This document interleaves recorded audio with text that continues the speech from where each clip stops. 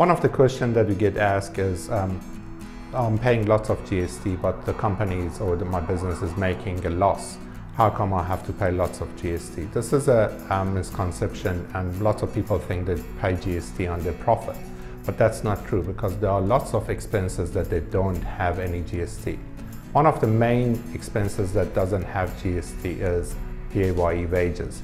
So when you pay your staff, especially if restaurant, service-based businesses, you likely have lots of staff and your main expense is wages and salaries.